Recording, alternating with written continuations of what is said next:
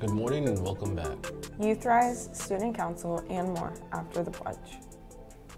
Please stand. I pledge allegiance to the flag of the United States of America and to the republic for which it stands, one nation, under God, indivisible, with liberty and justice for all.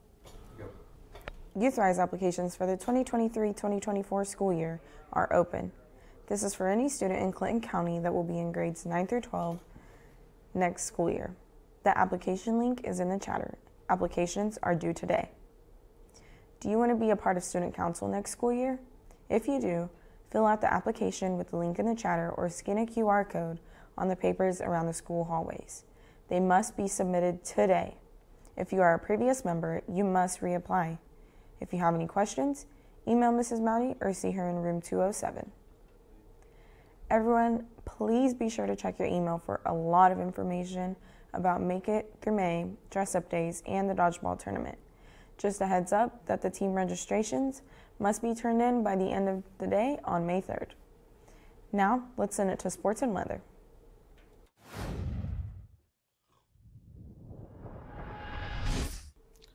Thanks, Emily. The boys and girls track team had a great week this week. The guys team competed at the Noblesville Invite on Tuesday against some of the best teams in the state. The guys posted a lot of personal bests at Noblesville, and it was great to see our guys compete at such a high level. On Thursday, the boys team won the county meet again with more than 30 points separating the first place dogs from second place. In every event, the guys performed well and placed multiple guys in almost every event. The girls had a lot of standout individual performances and fought through some injuries and sickness to place third. As we turn our attention to preparing for conference, the dogs have the day off and will look to come back next week fresh and rested to finish off the season strong. Hot dog golfers returned home Thursday to play the third day in a row. Unfortunately, visiting Tri-West and Crawfordsville found the Commons to be favorable to them. The Bruins carded a team 162 to win the three-way match. The Athenians registered a 176, and Xavier McIntosh led the Dogs with a score of 46.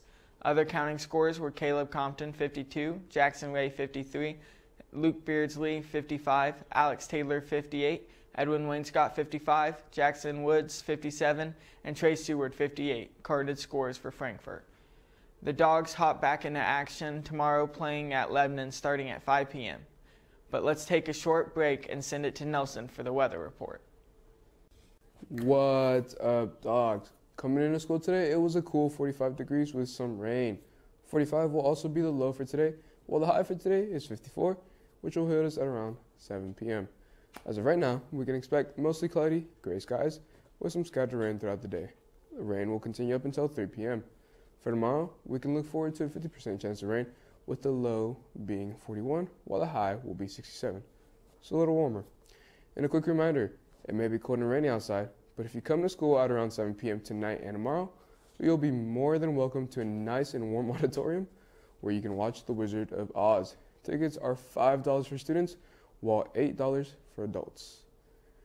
Anyways, that's all for weather today. I hope you guys have an amazing day and an even better weekend. Now back to your very beautiful sports guy. Thanks, Nelson. The Lady Hot Dogs tennis team faced off against the North Montgomery Chargers Thursday, April 27th, losing 1-4 as a team. Number 1 singles Libby Pierce looked to improve by pushing her game.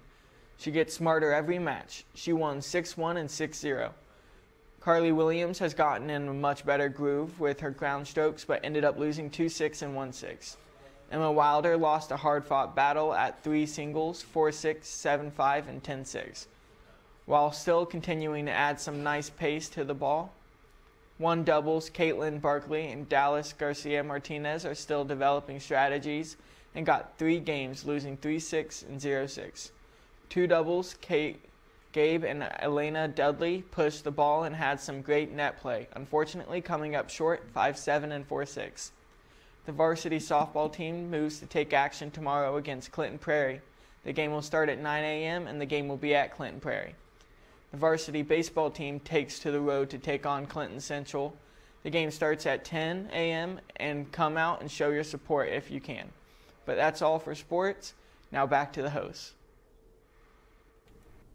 The FHA Theater will be open tonight for another great run of The Wizard of Oz. Doors open at 6:30. Make sure to get there early to get a good seat.